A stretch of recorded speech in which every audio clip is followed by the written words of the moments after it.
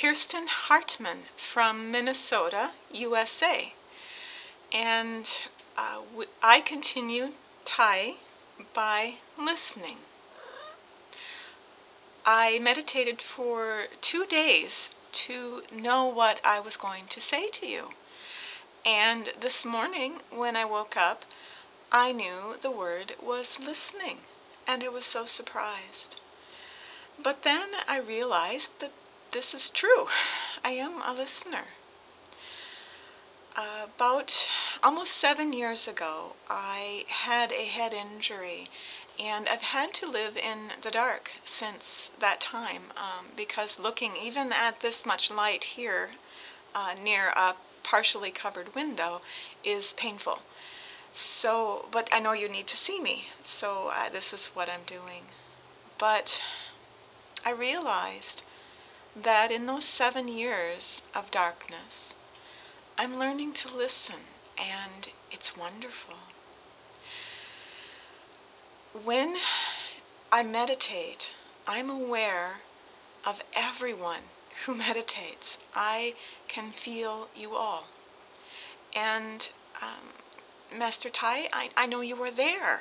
I know that you are there. And when you had your injury, your health in January, I suddenly heard a silence where you had been. And then I heard a heartbeat, and I think I was sleeping or dreaming at the time. I must have been, because the images were so strong. But I heard a heartbeat, and I saw a ripple go across the water, and go and go and go. And I realized that you had come back to us. And it was wonderful. In my 7 years of listening, my meditation teacher learned from your teachings and taught me. And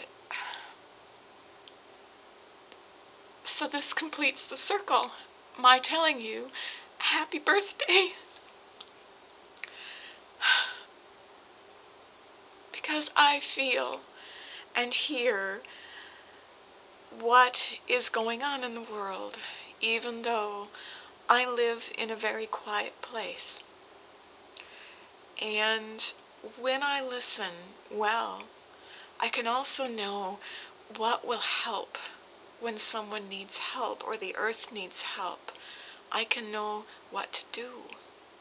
So listening really is important. And I just want to say thank you and blessings and happy birthday. Wonderful happy birthday.